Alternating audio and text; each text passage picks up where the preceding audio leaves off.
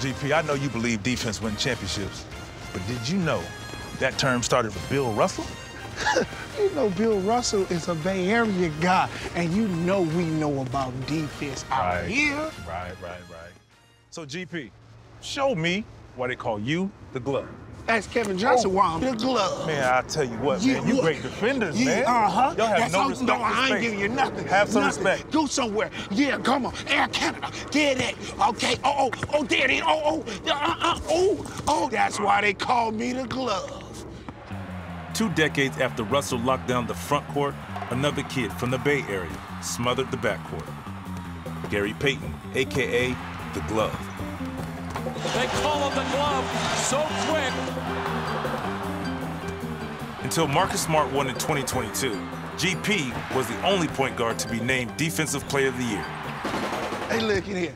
I'm gonna show you what I do with my kids when they do it. We get down low. Okay. You see how low I get? Okay. I get low. Okay. And then you gotta move. Move your feet, move. What do I do with my hands? Your hands is always here, so you can do it. Move that way, and then I'm right back up in here, yes. Now give it to me, ha! The key to the Glove's tenacious defense wasn't just his quick feet and fast hands, but also his relentless mouth. Oh, and now they bump chests at midcourt, and a technical foul has been assessed to Gary Payton. And Payton and Barkley exchange words, and this is no pleasantries. You know, saying that Seattle's Gary Payton has confidence is kind of like saying Philadelphia's Manute Bol is a little skinny. Uh-oh, that's a take. Wait, where he at? 3 seconds, 3. Woo! Y'all better get a T.O. Yo! That spells trouble. You better put your hand down, man. Screen on my way.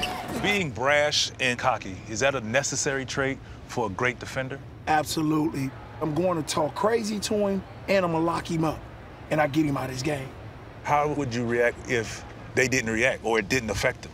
John Stockton was like that. I hated it.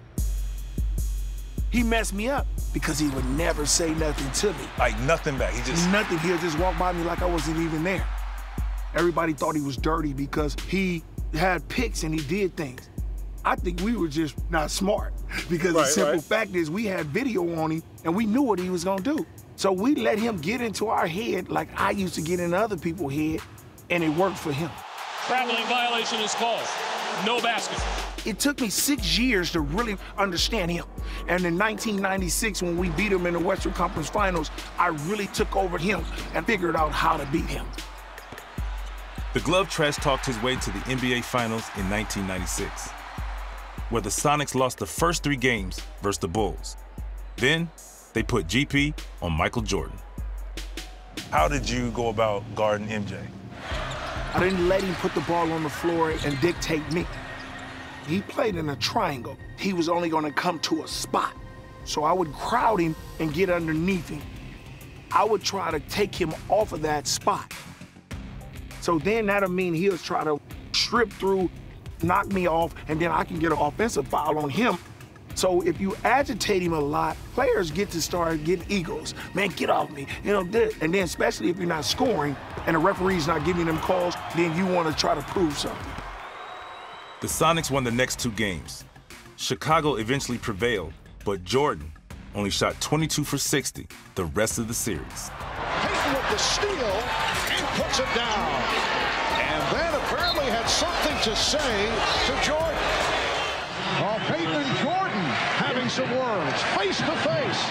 I look forward to playing against him because I know I was a great defensive player and I knew I could play offense too, so it was always a competition for me.